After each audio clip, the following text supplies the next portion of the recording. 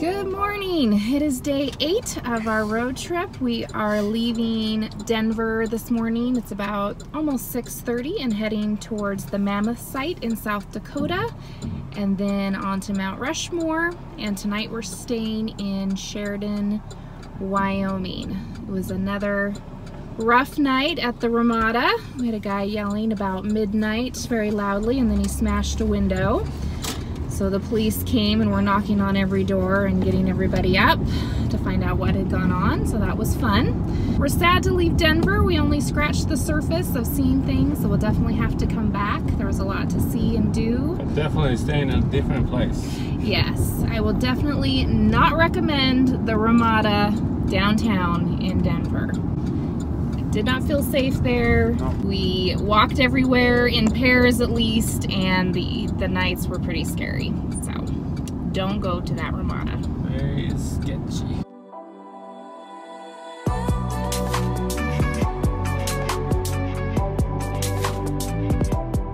We decided to take the route today through Nebraska to the Mammoth Site. It actually adds some time onto our trip, but we've never been to Nebraska, so we wanted to check it out.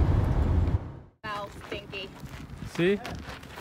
Livestock friendly. That's why it smells this kind of smell. It stinks. It smells like cow poo cows.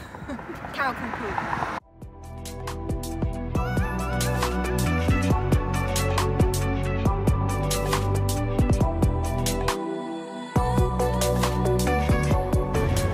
Nebraska.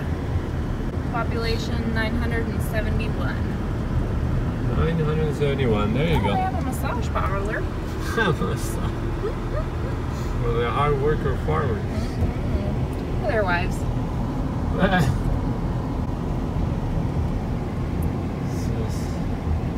It's a cute little town.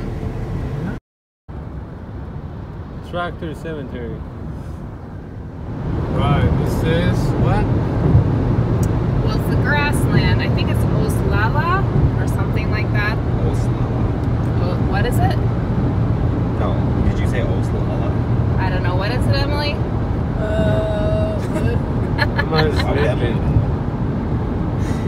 It's the natural grassland on the border close to South Dakota. It is beautiful. All those colors. On the bugs hitting the windshield. Still had some bugs. Look. Oh man, I don't know how many we have. We made it to South Dakota. There's Mt Rushmore. We should see that today. I've never been to South Dakota before. You've never been to South Dakota? Nope.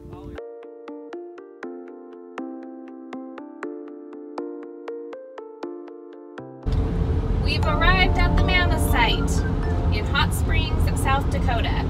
It is the world's largest mammoth research facility.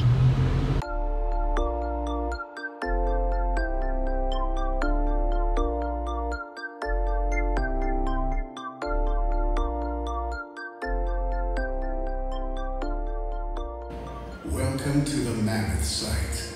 The animals whose bones are preserved here lived about 140,000 years ago during the last ice age, in a time known as the Pleistocene. Young male mammoths seeking an easy lunch and an attractive bathing pool entered the sinkhole and couldn't climb back out.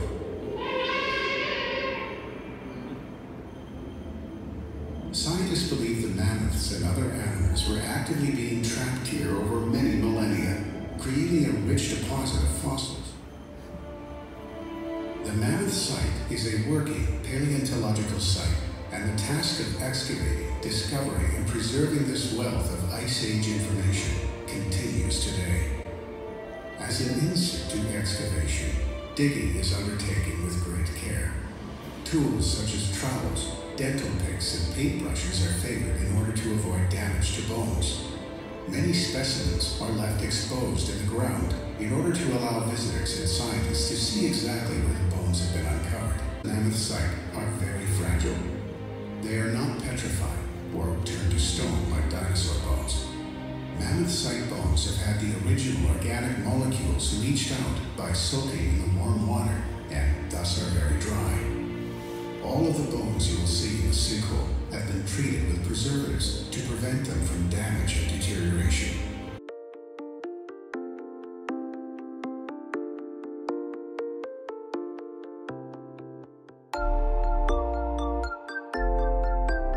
So in the mammoth site, they found a total of 61 mammoths, all of which are male, and there are 3 main reasons why they think that. One reason is because they said that the female mammoths pushed the male ones in, and then... Wait, which one did Tuli do?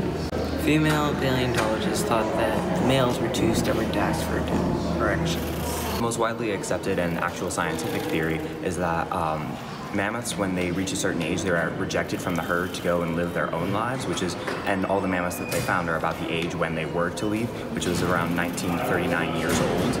So they believe that the mammoths were by themselves when they fell into the sinkhole and died.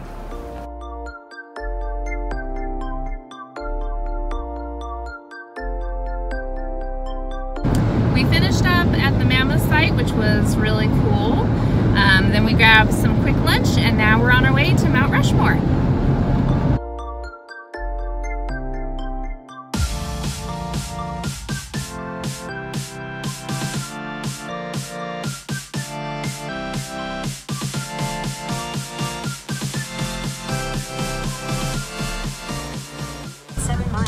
Take a slight right turn onto Mount Rushmore National Memorial. Wow. Wow, look at the shopping and the restaurants. We found the tourists. We were all by ourselves for a long time, and now we're back to civilization. No, I think we're back with the crowds. That's it. We're still in the woods. Well, there was no cars on the road for a really long time. I think everybody else must have taken a different route. The long route.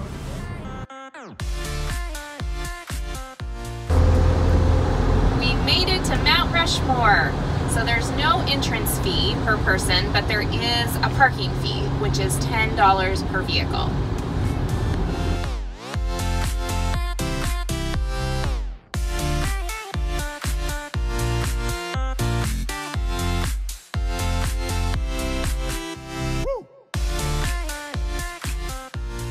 So Tuli is listening to the audio tour for us and giving us all the information. We just passed through the Avenue of Flags, which has all 50 state flags, the District of Columbia flag, and the 5 territory flags as well, which represents that we're all united underneath the one flag, the American flag, and it symbolizes our camaraderie as a nation. The actual Mount Rushmore, though, is known throughout the world as a shrine to democracy, representing free ideas, a fairly elected government, and a more perfect union, you know, all that kind of jazz and whatnot. Mount Rushmore took 14 years to make between 1927 and 1941 and was overseen by Gutzon Berglund. His son, and their crew spent those years blasting away at the rock and shaping it into the beautiful monument that we see today. Berglund's son said that there were 4 requirements for the mountain to be made. It had to be made out of a strong enough rock that it would be sturdy enough to survive and the monument would last. It had to be facing in a direction that would give it enough sunlight, that it would be easily illuminated. It had to be made for the right purpose to reshape the mountain into the monument. And then there's a 4th reason that I forgot.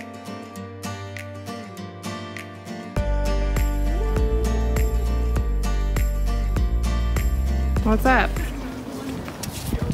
A wants to go all the way up there, which he thinks that's the hike goes to. Well, I think this is the end of the hike.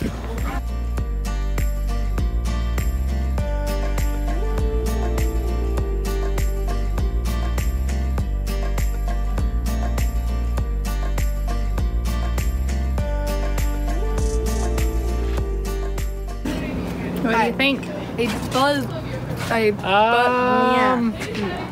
I think they should have like a trail that gets closer. Actually, they do, but it's under construction. You said it went all the way into the head. 2 of the most obvious faces on Mount Rushmore are Abraham Lincoln and George Washington. Abe Lincoln was chosen because Berglund really liked the guy. He really admired his actions in the Civil War. He admired him for the Emancipation Proclamation, which freed all the slaves in the southern states as a tactical move to create chaos and unrest in the South, while also giving them fresh troops to fight with. George Washington, on the other hand, was universally seen as like a no-duh. Everybody knew him as the father of America. He was our first president for 2 terms, and he was the general who led the army against Britain in the Revolutionary War. But a lot of people say that the most important thing that he didn't continue leading after his 2 terms. Thomas Jefferson was included in the Mt Rushmore monument for a couple of reasons. One of which being that in his draft of the Declaration of Independence, he wrote, "All men are created equal and are given unalienable rights, including life, liberty, and the pursuit of happiness." And while this is a little bit ironic coming from him because he was a part of the Virginian slave-owning aristocracy, it also shows the growth and development of the ideals of our country. Theodore Roosevelt's inclusion in the Mt Rushmore monument was a little controversial, as he had only left office 17 years previous to the beginning of the construction of the monument. A lot of people felt like history hadn't had enough time to properly judge the 26th president, but Borglum thought that his close friend embodied the ideals of our country and was one of the few presidents who had the vision to see our potential.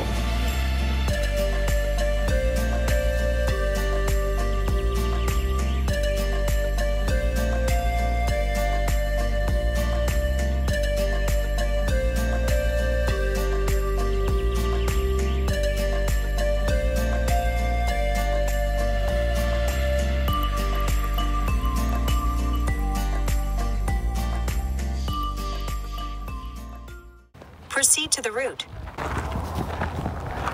Those 2 that didn't go down the trail, actually those 4 didn't go down the trail. We're not that far from Mt Rushmore, and we saw, I think this is a lake. It's called Pine Creek. Hilton and the kids are trying to decide if they want to go swimming here or not.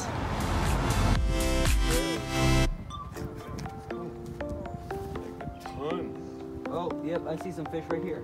Not that many. Yeah, there are fish right in the...